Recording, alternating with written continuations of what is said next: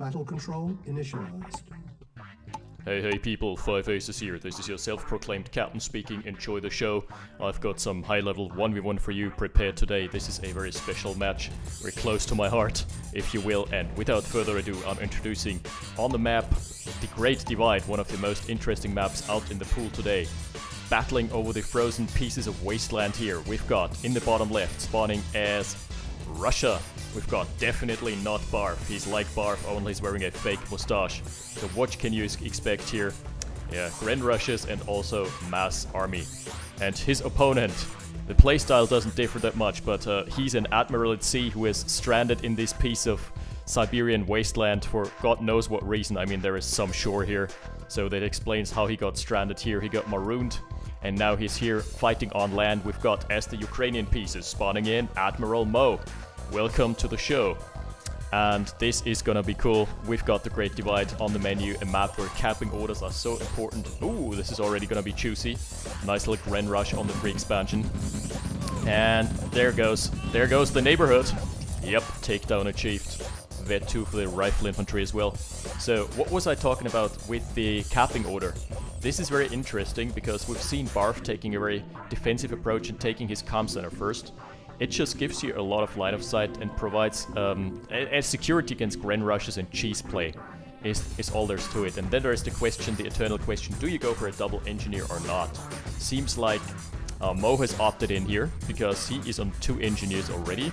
So this means he's going to have a diminished field presence with his infantry, but at the same time, he's going to be able to patch up the bridge here at the cost of an engineer and take an early double oil derricks plus a hospital. This is a really cool map design because those hospitals and oil derricks are so far out of the way that you have to do a deliberate attack to get rid of them, as opposed to most maps where you just A-move and casually destroy an oil derrick because it's in the attack path anyway. So here they're really secluded and sheltered, and this means it makes for exciting gameplay decisions. Do I commit a part of my army to force my opponent to react, or do I commit a part of my army to kill the oil derricks of my opponent? How many forces do I put into securing my natural expansion, because this is a free expansion if you have an engineer, but it's prone to being rushed. And at the same time, do you put an early refinery there or not, because keep in mind there is a gem mine in the back of your base, so it's already got really good starting eco. Lends itself to tech rushes, if you will, if I allow to say myself. And Barf is going for a very conservative approach. We're seeing the 3rd refinery being popped probably on the gems. So calm early game, but it's very important strategy-wise. The tactics employed here are a bit out of the norm for Mo because he's opted for a double engineer, and that's gonna set him behind just an extra little bit in the early game. Not gonna over-dramatize this, but 1k investment in the early game is quite a chunk. And Barf, oh, this is the perfect counter. Barf is already on his APC here, so he's gonna be able to run down the entire forces here. And as soon as he sees the rifle infantry, it's gonna clue him in as to the presence of Mo. Is there an engineer? No, it's an empty APC. He doesn't have an engineer loaded up in the bay, the docking bay. Oh, Barf's game sense prevailing. Immediately going for the engineer. He just knows that there is something. There's gotta be something. And the bridge is 2 tiles wide, so it can't be blocked off either. So this APC is gonna be here to stay. It's gonna be able to smosh all the infantry. What I would like from Mo as a counter would be just packing a couple rocket soldiers into his APC and popping them like a surprise APC rocket pop can be very effective at dealing with a lonesome APC in the field. Especially, you have to consider the facing. If your opponent is facing you this way, you go up here and then you unload, because this means that the rocket soldiers have all the time in the world to fire and aim, and the APC in turn has to turn around, which doesn't lend itself to great turn rate. Or it doesn't have great turn rate, which doesn't lend itself to great escapes if your opponent unloads rockets in your face. So yeah, there's that. Both going for a radar rush first, and Mo a bit unpowered right now, didn't pay his electric bills. But that's fine, he's got his first V2 online. Yak is coming online as well, and he's also got the distinct advantage of the parabombs, which in a game like this, it always depends on how long it's gonna stall, because in the hyper late game, the parabombs are there to prevent your opponent from coming into the hyper late game, from just wiping armies. But if it goes into the hyper late game, your opponent gets a critical mass of Russian shock troopers. Yeah, kiss it goodnight. Oh, that's so smart. Barf is going for the unprotected oil derricks here. He's gonna snag himself 2 oil derricks and probably a hospital as well, just for free, you know. Why not? It's freebies. There is a Yak out there for Mo, and it's not responding. And Barf is going for a reconnaissance flight here. He's checking the expansion slots. That's something you should always do in a 1v1 if you're playing an opponent who you know is good at macro. You just send a scout in. And especially against Soviets, there is no danger of an early anti-air gun being rushed or an early SAM site being rushed, because it's just very, very unviable. Let's put it that way. So, especially against another Soviet faction, just go for a scouting run like this. The Yak is just too mobile to be caught off guard by flak trucks. So yeah, really good game sense here from Barf. Just snagging way 2 oil derricks. Hospital should follow shortly. Yeah, this has been a very quiet early game, but it's not been devoid of strategic decisions. Oh, tier 3 already unlocked for Barf. That's quite early in the game, 6 minutes in. Let's see if this tech rush pays off. And Mo is just opting for the big macro. He's on 6 harvesters here, 1 harvester on the gems. That's fine. That's a little cheeky breaky APC here, trying to unload an engineer, but I doubt it's gonna happen. Yep, especially not with the Tesla coil being popped. Some would argue, is it worth it? Is it worth it popping a Tesla coil just to intercept an APC? Debatable. But at the same time, this turns this into a no-go area and a no paradrop area as well. So good enough in my book. And that's interesting. Mo has opted for the same strategy. Problem is, Barf hasn't even bothered taking his oil derricks. So he's instead claiming the spoils of war that the engineer of Mo has unlocked. So pretty good there. Oh, 4 Yaks. He's probably gonna snipe the radar dome. Depends on the vector here. Oh, nice. All the Yaks escaping so far. Yeah, that one missed the mark. Only kills a stray rocket. And another one. Round 2. Fight! Oh, it's so close. He has to suicide in a 3rd Yak to get this done. Jesus. Alright, that was a bit more than it bargained for. But he's still in a good spot here. And a triple Conyard plus the natural expansion here from the forward command for Mo. So he's opting for a full-on map control. That's a full-blown macro build, Zerg style if you will, going 4 hatcheries. Just imagine those would be hatcheries, and you needed to select the larvae and transform them into rifle infantry. Yikes. Alright, so Mo just going for the big macro game, Zerg style anyway. I bet you he plays Zerg. Haven't confirmed, but yeah. Oh, that's a nice pickup though. That's one of the only scouting Yaks of Barf who hasn't opted into that much air tech anymore after losing 4 of them to kill a radar. But he's got the first mammoth tank online. Also something I'd like to highlight, look at this formation here. This is Barf deliberately just setting up all his defensive assets so he can Iron Curtain defensively if need be and have a really potent Iron Curtain formation. That's just really good game sense. And he's deployed a base here. So Barf... Oh, that's nice. There's a flak truck. It's already vetted up, so it's gonna be able to trade relatively well here. That's pretty good. Oh, the service depot probably going down. Nope. Yak turn rate screws him over there. Oh, wow! That crash did a lot of damage. I didn't expect this amount of damage to come out of a single crash, but that was just dead center. That was a dead eye Yak crash. Killing a service depot, that's solid. And that was in yellow health. It's like 30% HP remaining. But yeah, with all that said and done, Mo still needs to contest this heavy push here. This is spearheaded by a mammoth tank. And also, oh, those are really lethal. The V2 launchers in the backlines. Mammoth tank almost about to fire, but ultimately doesn't get the rockets off. Was that a curtain being deployed? I'm not... No, okay, there it is. So, Mo has lost 3 Yaks, which is not that bad, considering he's gotten rid of 3 V2s. Defensive parabombs. Oh, the Vector is good, though. The Vector is really good. Let's see, is Barf gonna respond here? Is he gonna get baited in? He is gonna get baited in. The tanks are even going back in. That was a good play. That was a very good play. Disposing of a good chunk of the army. Heard a power drop, yeah. Power drop on the macro refinery here.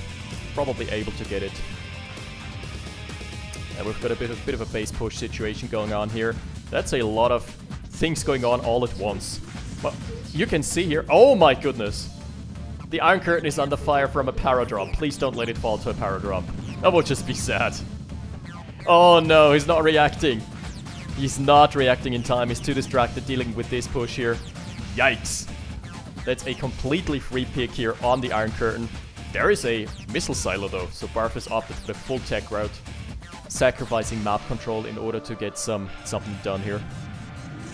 Yeah, the Mammoth tanks are good, but Tesla coils in the backlines are gonna foil the plans. And let's count the expansions real quick. Nice eco slide as well. So Mo is on 4 harvesters, 5, 7, 8 harvesters, and 3, 4, 5 mines essentially. 5 over 4, so it's not that bad. But he has control over, yeah, there is the 6th mine. So he's gonna outscale him in the eco department really hard right there. And this is gonna be a 2-flank attack, 2-prong there. The good old 2-prong. On the one hand side, we've got the tanks going in, and the 3-prong, excuse me. That one was a bit unsuccessful, but the tanks are here to stay. They've managed to kill 1 harvester. 2nd harvester going down as well. Ooh, trading a couple of yaks for the, what was that, the tech center. So there's not going to be an Iron Curtain coming out anytime soon. Never mind, Barf has deployed the Iron Curtain already. But he's losing on this front, so he is struggling. He is struggling hard to keep himself afloat here. Yikes, the Mammoth tank probably going down, oblivious to its impending doom. Doesn't have that much armor, all things considered. Yeah. Good, nice multi-prong attack here from Mo. He's traded off his army for 2 harvesters, a tech center, the Mammoth tanks, a couple of buildings here and there. Yeah, and with a macro as dominant as Mo's, he's in a completely fine position here to recover, even after losing all his army. He needs to not lose to the all-in push though, because this is gonna be a Barf move if I've ever seen one. I think he's just waiting on the curtain. He should not trade here, he should just move back his infantry a couple inches. I mean, that's an impenetrable wall of flame here. It's like, there's the wall of pain and then there's the wall of flame. This is straight up. Oh, nice crash. Oh, that's the only airfield for Barf. If this goes down, my dude. Yeah, he's in for a rough time here.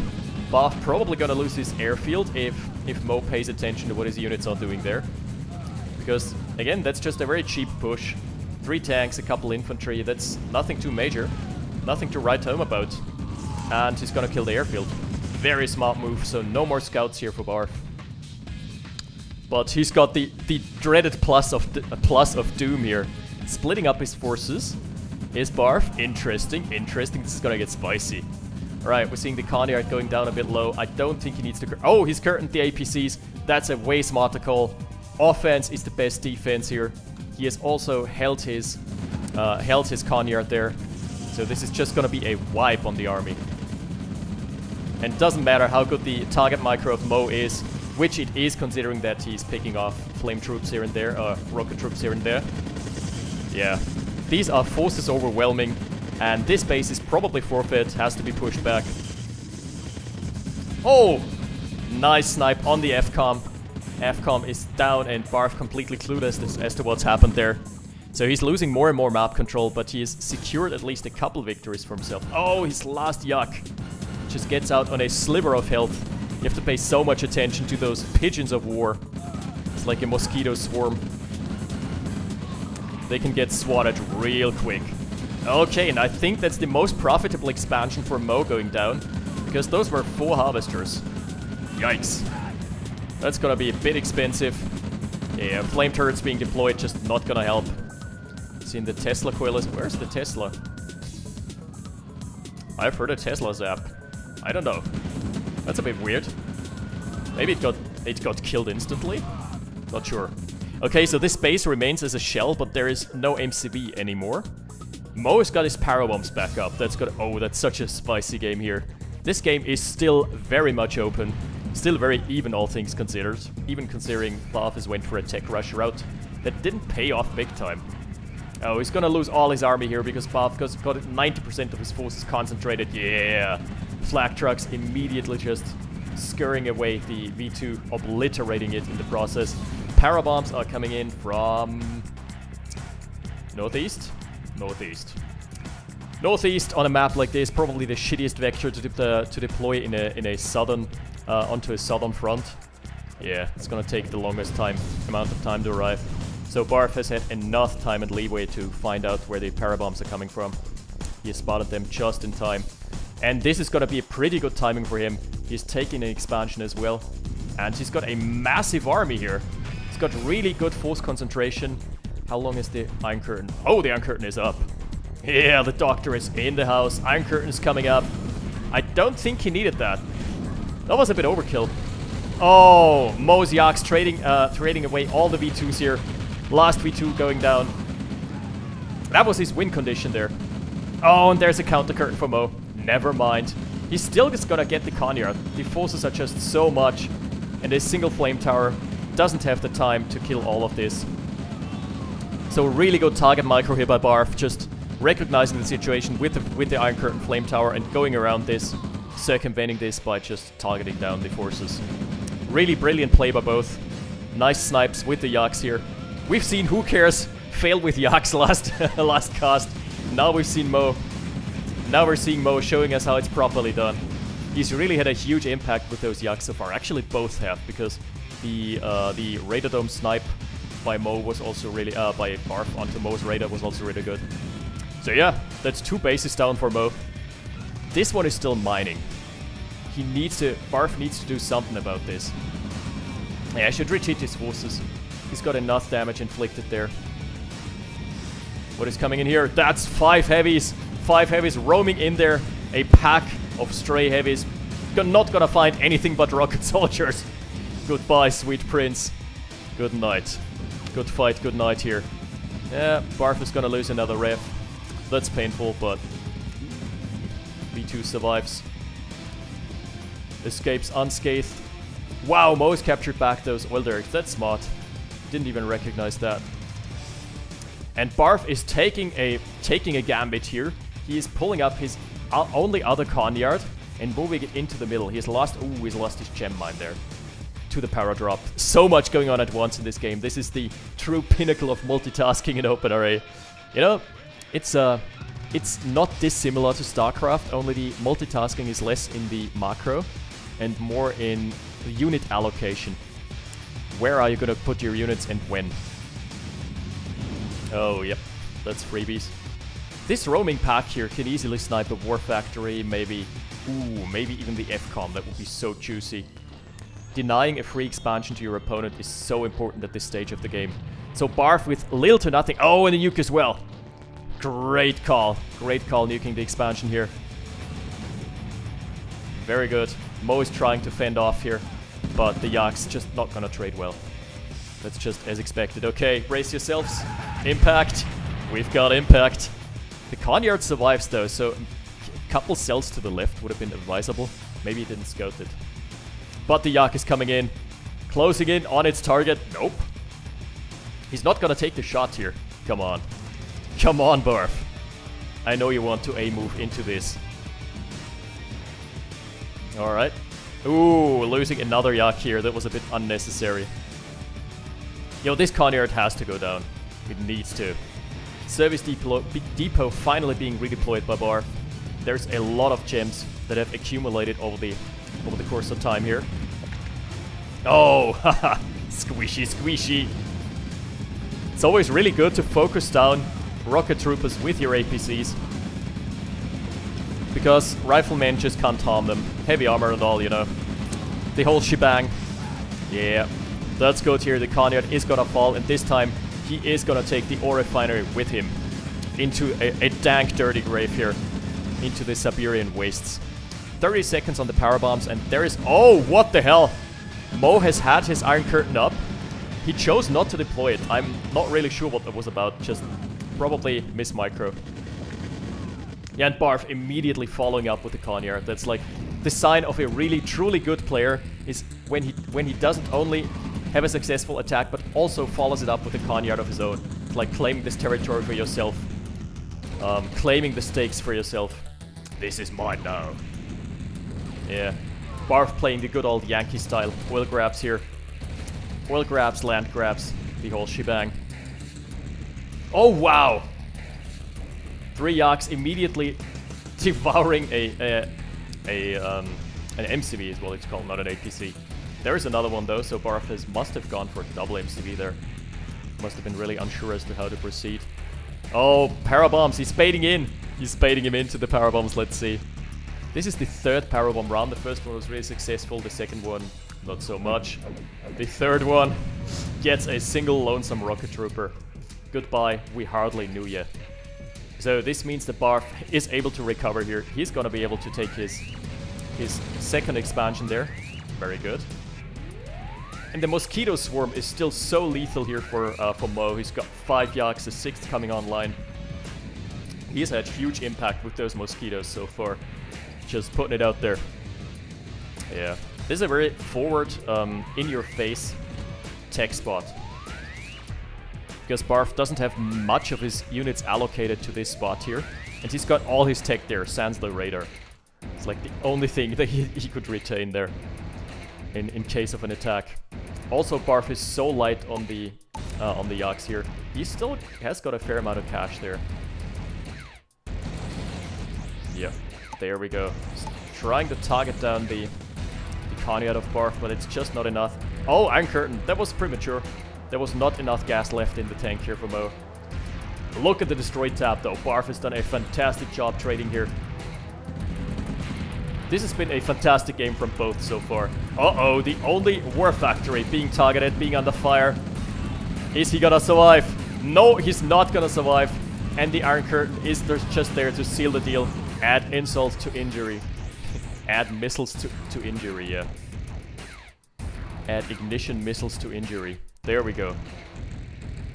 Pretty good so far. Barf has switched over to armor melting Shakis. I mean, they're not as armor melting anymore as they used to be. So the Mammoth tank is still a solid counter, but mixing in a couple rocket troopers is gonna fix that problem momentarily. There's another para drop there. Oh, nuke truck by Mo. This is so smart. Mo has scouted the army with his pigeons of war. What is he going for there? Oh my goodness, this nuke truck is gonna be devastating.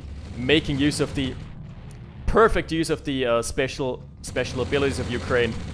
This is just a showcase. Oh, everything melts. It melts. It burns. And those mosquitoes of war have been, it's like 8 now. They've been super successful. They've just sniped all the tech structures there. And Admiral Mo just redeploying here. Yeah, there's no critical mass of Shakis anymore after the big meltdown they had when being lightly grazed by a nuke truck. You never want to do that. I really love seeing this game. Neither of the players is being pushed back entirely. They're always just fighting it back. Gonna fight the power back, as Rage Against the Machine used to say. Another Harvester snipe. Alright, and this time it seems like Mo has got the forces overwhelming here. He can brute force this. He's got the APC at this position again, but buddy, bad news. Newsflash, the bridge is still not repaired. You're not gonna get those derricks. Not as Soviets. That's a bit of an imbalance, by the way. Something that's still really bugging me in this game is that the Soviets don't have access to aerial infantry transportation. Oh, that's gonna be a field day for the flak trucks here. That's what they're made for, just kiting and fighting. Kite to live another day. Barf is gonna take this engagement in Storm, but holy shit! How many Yaks? Let's do the math real quick. 2, 4, 6, 8, 10, 11 Yaks now. Yikers. Yakkers. That's just gross. That's critical Yak mass, and one of them is on Vet 2, so it can outrun anything in the game. Period. Like, if it were technically possible by the game engine standards, this one could outrun flak pellets. But yeah, it isn't. Flak pellets are kind of insta-hit. Or at least almost close to insta-hit. So this is equalized. Oh my goodness, another demo! Oh, just in time. Enjoy the fireworks, my friends. As we're having a couple scorched trees here, by the way. Cool effects on those trees. That they're now being scorched instead of just catching on fire and then nothing. Oh, perfect counter on the Iron Curtain counter on the missile silo. This is just great display of skill here from Mo. And Barf is probably gonna wait for another round. He's gonna wait until the Iron Curtain times out. But Mo, who's found the perfect counter, he's just in time, built an engineer. Gonna send the engineer in. And thanks, good fight, good night. The missile silo is alive. The hills are alive with the sound of missiles. That's a bit of... that's overkill. But hey, that's some commitment there. What the hell? These are all shockies. This would have been way, way worse. He's lost... yeah, he's lost like two Yaks. That's so worth in this book. Yeah, this would have been so much better if those were rocket troopers, but yeah, shockies. Uh-oh, there's gonna be a power drop as well, and this one is gonna put a dent into Barf's army here. Ooh. Mammoth tanks barely surviving, but Barf calling the GG regardless, yeah. He's lost another expansion here, he's lost 2 Ortrucks to just a random power drop.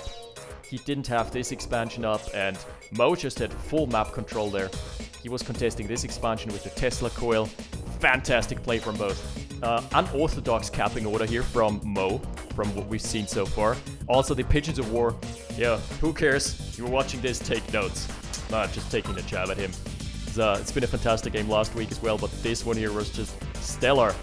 Stellar Yak micro, stellar multi-pronged attacks from both, and yeah. Barf's tech rush really paying off dividends. Ah shit, I can't access the statistics tab anymore.